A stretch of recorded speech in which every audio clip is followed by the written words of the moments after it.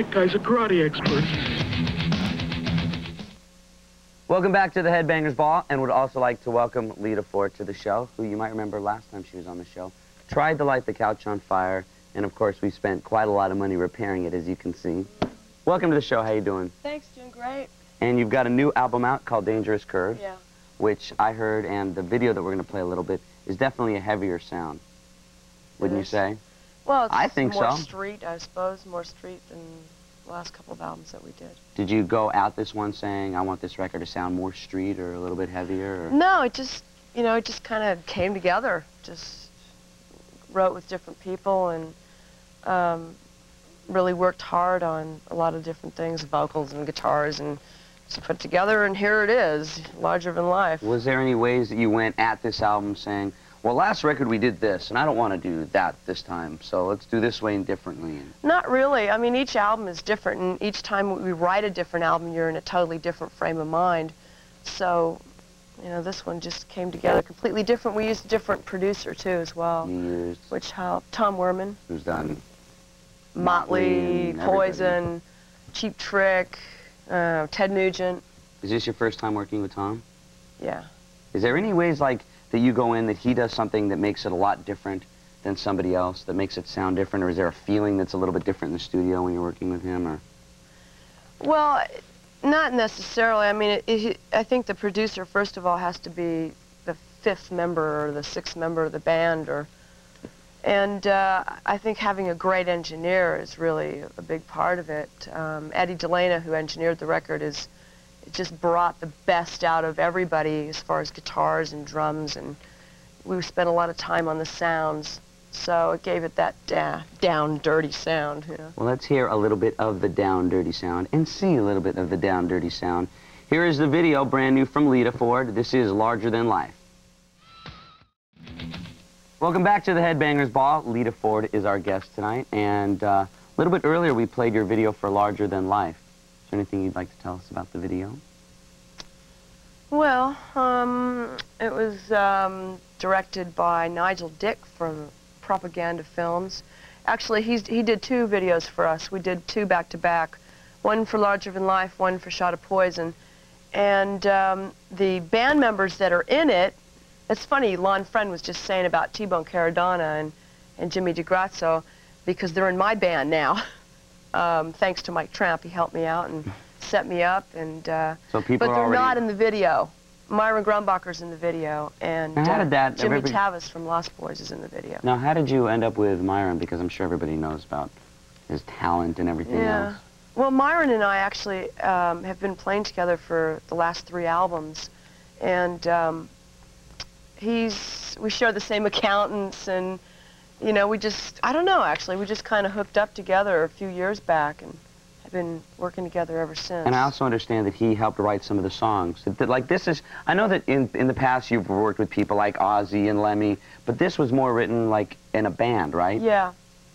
Yeah, I just, I don't know, I really wanted to keep this album in the band, within the band. So our guitarist, Joe Taylor, flew out from New Jersey.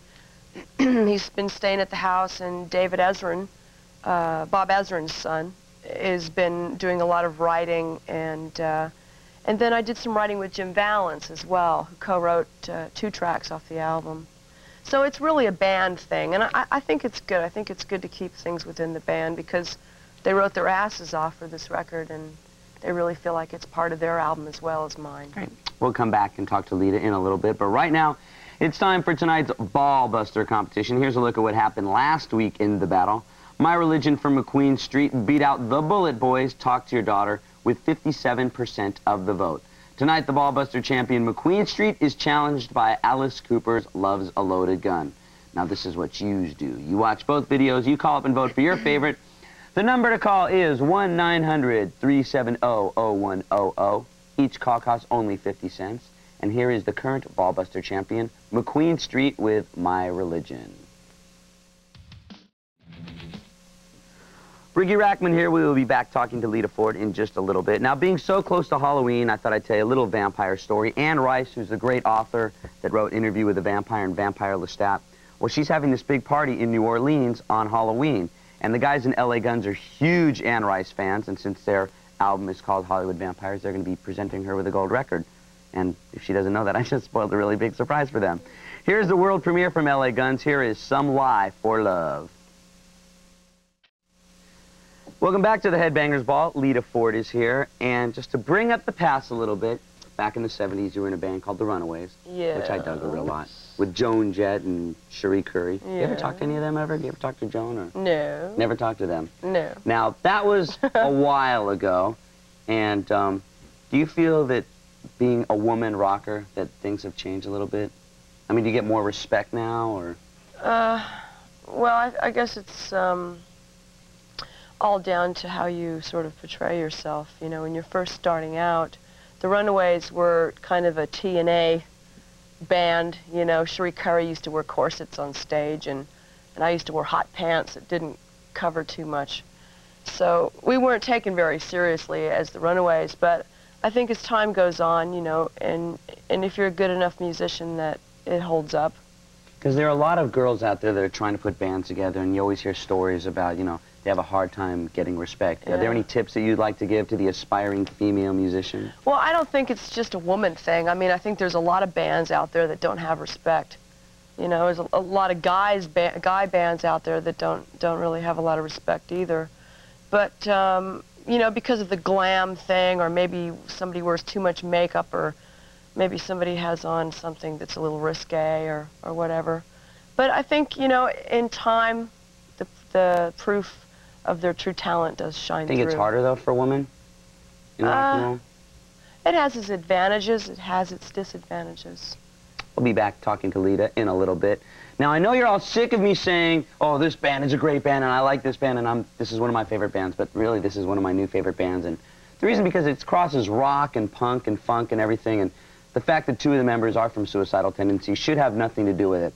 This is a debut from the Infectious Grooves, and it's kind of interesting. I think you'll dig it a lot. And also, they're on tour with Ozzy, so if you go to the Ozzy show, make sure you show up early to check out Infectious Grooves. This is Punk It Up.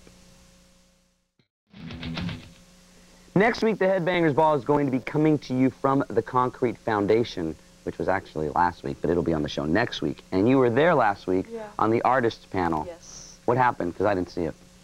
Well, just, there was a lot of people there. Let's see who was there. Suicidal Tendencies, a couple of guys from Alice in Chains, of course, Lon Friend, myself, Earl Slick, and just had a lot of... Any great highlights? No. No great highlights? Not really. Dweezil Zappa was pretty good, yeah. Now, back onto the new album, which is called Dangerous Curves. You've written, like we talked about earlier, you writing with a lot of different people.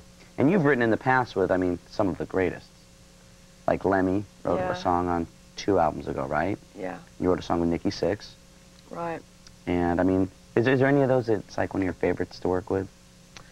Well, not really. I mean, they're all wonderful musicians, and they're all wonderful songwriters. It's a great pleasure to be able to work with them, you know. But like I said, I mean, I've been around for a few years now, and you get to meet these people, and you get to become friends with them, and it's nice to be able to work with them, you know, and be able to share talents with somebody like that. What was it like working with Ozzy?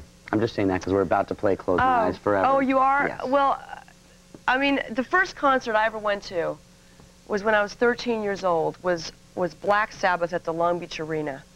And Black Sabbath, I worshiped the ground they walked on. I mean, they were awesome. They were an awesome band. And when the time came for me to actually sing a song with Ozzy Osbourne, you know, it was basically a dream come true. It was very exciting. Let's take a look at that video. Here is Lita Ford and Ozzy Osbourne with Close My Eyes Forever.